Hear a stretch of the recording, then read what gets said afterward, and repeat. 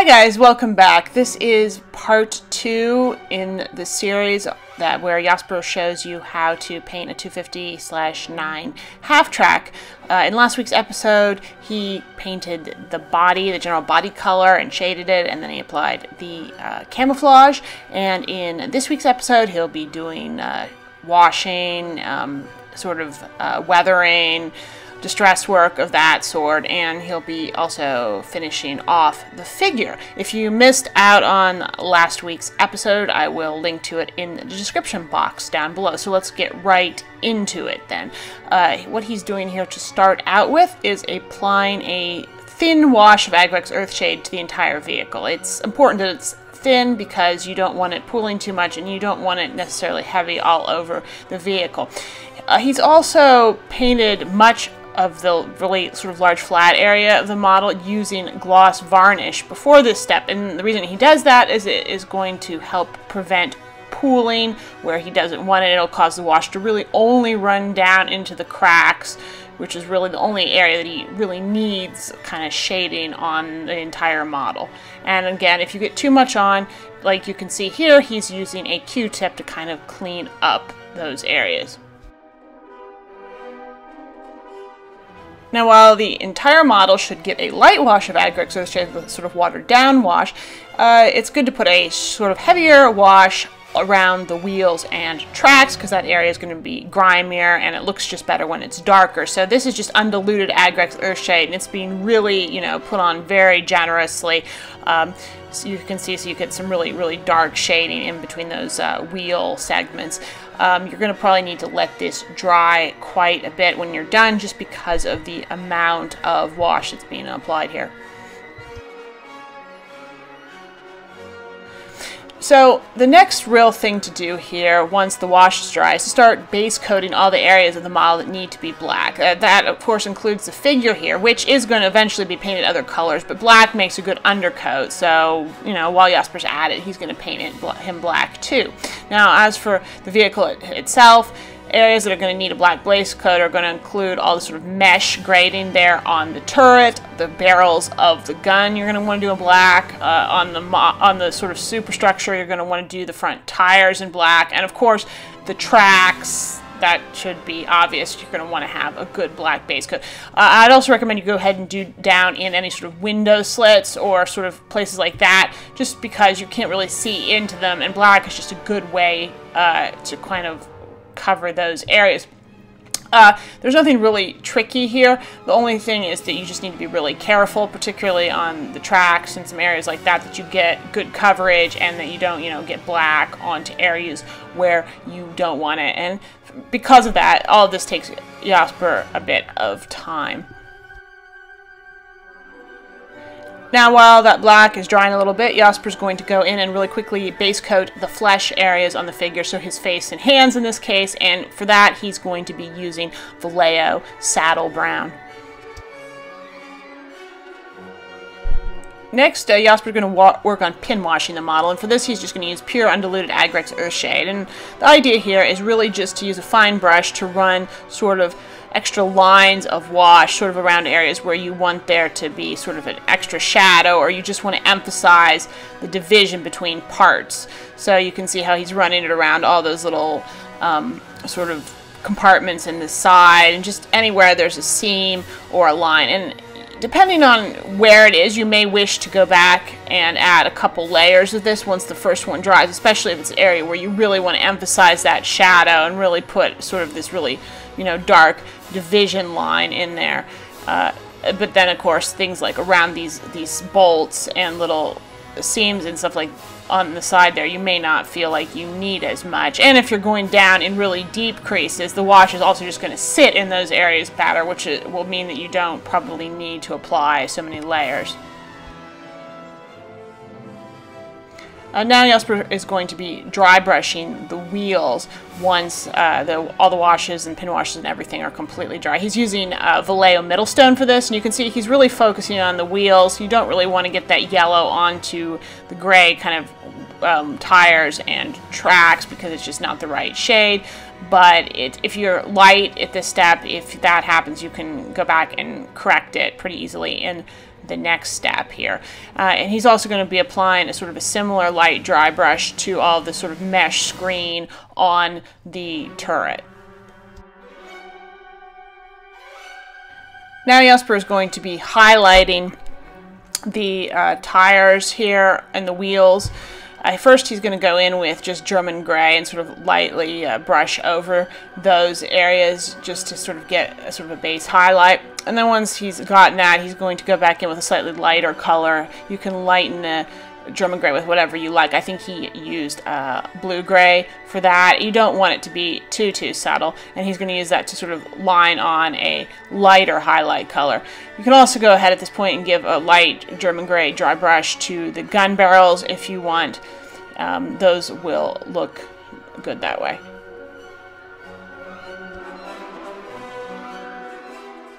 Jasper's going to paint this crewman using the sort of reed green Panzer uniform, which would be appropriate for a guy either crewing or driving this type of vehicle.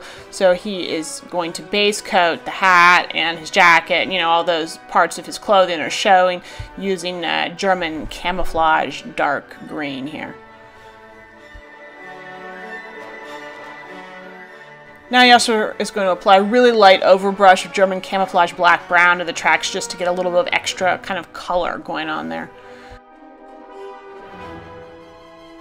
Then in order to sort of give the tracks and those edges of those wheels a little bit more of a metallic cast, he's going to be applying sort of a real subtle dry brush of Vallejo Air gunmetal here. You don't want this to be too strong. You just want to get just a little bit of a metal look to those, but you want them to still be really dark and mostly sort of this gray shade. So this is just really kind of a subtle kind of effect that you're getting by doing this.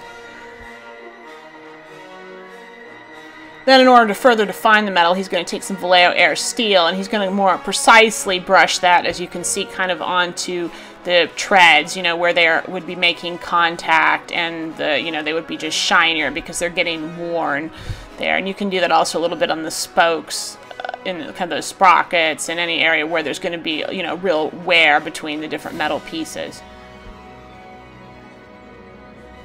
Now Jasper's going to really start weathering and kind of mucking things up here. So he has taken Vallejo sandy paste, which is sort of this, yeah, sandy paste is exactly as it's described. It's just a neutral gray color, and you can then sort of mix in paint to get it to look how you want. He used German camouflage black brown and just some other random kind of medium brown shades. You could use flat brown, chocolate brown, you know, just some nice dark mud shades to get a nice color that's going to look mucky. And then he's going to start really applying that to the undercarriage of the vehicle, so you can see really sort of between the tracks and the chassis, and then just underneath the base, anywhere where you would expect mud to be kind of to splash up and then to cake on and dry. And this is, you know, this is also looks really good because, you know, it helps also hide some, you know, areas of the vehicle that, you know, didn't get as much attention earlier, and it's going to give it just a more sort of realistic, you know, finished looking effect.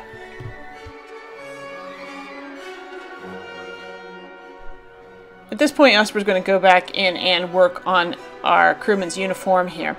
His first layer is a mixture of German camouflage dark green with a bit of olive green in it, and you can see his style is not really blended like mine is. He just goes back in and sort of just uses line work to define the wrinkles and creases in the uniform. And you can see his first layer is going to be very, you know, liberal. He's going to be applying it to most areas and really only leaving really dark creases in that sort of base color. Once he's done his first highlight, he's then going to go in and mix a bit more olive green into his base to get sort of a medium shade, and he's going to go back over, applying sort of just more wrinkles and creases to areas where there would be more sort of light hitting the uniform, but just kind of applying a few less, I guess, than he did with this sort of first base shade. And then he's just going to finish off the uniform by taking almost pure olive green and applying it very kind of sparingly just to the really high creases, sort of thin lines of it, because again, since he doesn't blend, he just will kind of apply smaller and smaller kind of jaggy lines to indicate highlights and creases on the uniform. The hat is going to be a slightly different color. Jasper is going to apply first highlight of German Field Gray World War II, and then he's going to go back in and lighten it up in shades by adding a sky gray into that, and you can put in on 2 or 3 layers depending what you want. It's a real small area though, so you shouldn't have to spend too much time on this. To sort of finish up some of the detailing on the uniform, Jasper's going to take some silver gray here and he's going to apply piping to the epaulettes, the collar, and the details on the hat, and that's going to make this guy into a sergeant.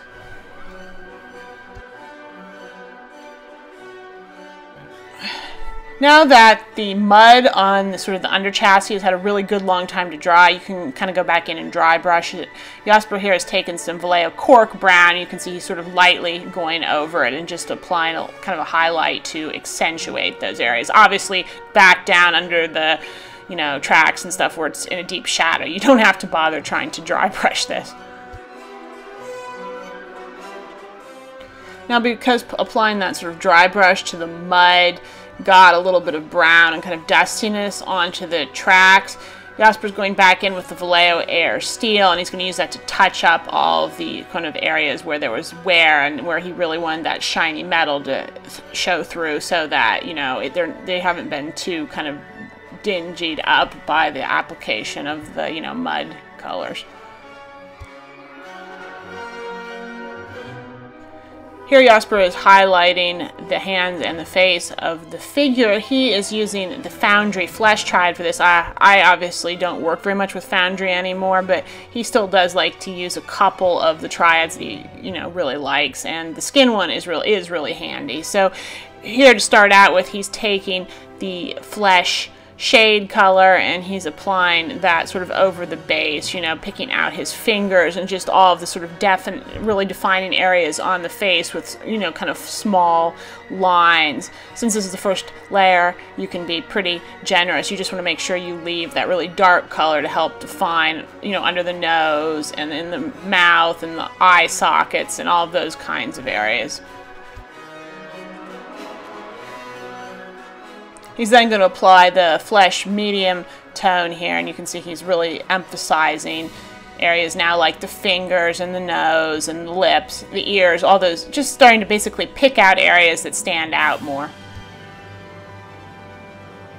And finally, he's going to finish off using a flesh light. Like me, he kind of really just dots this on. Like you can see, it's going on the knuckles and sort of really lightly along the fingers.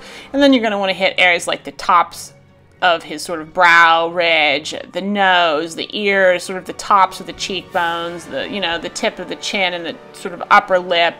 And you can see he just makes it even more just dotted than me and doesn't even try to really blend these areas together. Now he's just going to darken the eye sockets a bit with some Agrax Earthshade. Next, Jasper's going to really quickly base coat the hair here with some flat brown. Now he's just going to apply some highlights. First, he's going to use a bit of English uniform to just get some, you know, some sort of larger highlight areas on there. And then he's going to finish up with just some tan yellow here and there, just getting some kind of lighter streaks mixed in. Next, Jasper really quickly painted the strap on the binocular. He's base coating that here with German Camouflage Black Brown, and then once that's in there, he's going to just take Leather Brown and make just a real simple sort of lighter highlight on top of it. Now Jasper's going to paint the binoculars themselves. He's going back over them in black just because they got paint on them from the other steps, so they need to be kind of redone. So he's base coating them first, and then he's going to go back in first with German gray and kind of apply a very overall highlight to most of the binocular area. And then he's going to finish off with just some neutral gray to sort of apply indications of like rims around the eye sockets and things like that. The figure's now basically done, so Jasper's going to go back to weathering the vehicle. He's now going to start applying chipping and sort of dings to it. Generally, Jasper and I both have subscribed to the philosophy, as you've probably heard, of less is more with the sort of chipping and dinging, but he's decided to do a little bit more on this half track just because, you know, he just wants to show you how to do more of it, and also because he feels like maybe this would get a little bit more weathered and dinged up and kind of run into more things, or it's just had a harder life. So he's taking some German camouflage black-brown here, and he's taking a very small brush, this is probably like a number 0, and he's just going to apply very fine dots and sort of combinations of dots to get little chips around areas where he thinks, you know, it would suffer some wear. So along sort of any sort of sharp edges and sort of around any holes or just corners or places where, you know, things would run into the vehicle or the vehicle would run into things. In general, just remember not to do this too much, because it's just going to look strange, and pretty much any weathering you do on a vehicle of this scale is going to look a little off, especially if you do too much of it, just because the chips you paint are always going to be proportionally a little bit too big for, you know, what you're working with here. Since he still had a little bit of wet leather brown, he's also going to use that to really quickly apply some rust to the exhaust. Now he's going to finish off the chipping here with Vallejo Air Steel, and he's going to sort of go back to all the areas where he applied the German camouflage black-brown, and he's going to apply then some small areas on top of that, or sort of next to it, I guess, of the steel. You don't want to apply as much steel as you do the brown. The brown kind of sort of represents where the vehicle's been chipped down to sort of its base coat, sort of primer coat layer, and then the steel represents where it's been knocked all the way down to the metal of the actual hull. And obviously that is going to happen a little bit less, so you want to not apply nearly as much metal. You want to make that even more subtle than you did the German camouflage black-brown chipping. Now, kind of because we said we would in the beginning, Jasper's experimenting here a little bit with some pigments on the vehicle. As you may or may not know, pigments are sort of like a powdered substance that you can use to weather vehicles like this a little bit further. They're basically ground up pastels, and they work mostly best on sort of larger scale models, but you can try and do a little bit here with these as well. What he's using here is Vallejo pigments. He's using natural sienna, and he's also using MIG pigments, dry mud. The dry mud is a lighter, sort of dustier color. And he's just going to take a big brush, and you can see he's applying it mostly to the undercarriage, because that's where it's going to be most effective. That's the area where you're going to get the sort of the most dust and caked on kind of dirt happening. So you want to apply it there. You don't really want to put very much up above. I mean, you can, but if you can then just end up with the whole vehicle looking kind of overly dusty, and there's just no contrast, and that's not very good. It's also nice, you can go in with a small brush and apply some sort of mud kind of streaks with this, which kind of can look good if you want to apply those up above, but you really should kind of stick down below. And even after we were finished, Jasper wasn't totally sure like if it really added a whole lot extra at this scale. You really almost need more detail and just a bigger size to really make the pigments kind of operate at maximum efficiency. So you could totally leave this step out, and it probably wouldn't make a big difference to the appearance of the model. So here is our finished 250/9 half track. You may have noticed earlier that there were shiny areas left over from where the decals were applied and where it was sort of coated to help with the wash application. Jasper's now sprayed the whole thing with some Winsor & Newton matte artist's varnish, which is really effective for getting rid of that shine. And so you can really, again, see the nice sort of gradation in the painting on the hull and in the camouflage, which was lost a little bit earlier. I think we were both really happy with how this vehicle worked out, Jasper too, and I think we were especially surprised, as I said in the last video, how well that sort of painted gradation in the tone really worked. And now that all the mud and weathering and sort of detail washing has been applied, it really now shows, you know, just what a nice effect you can get, and the sort of the sort of bands that were very apparent earlier are much less noticeable, and you just have sort of a nice subtle shaded effect. So I hope you enjoyed this video. If you did, please like it, share it. Do leave comments for me and Jasper about what you thought of this video, you know, so we can kind of know how we need to improve next time. And of course, do subscribe as well if you have not done so already to this channel. So that is all for now, and I will see you next time.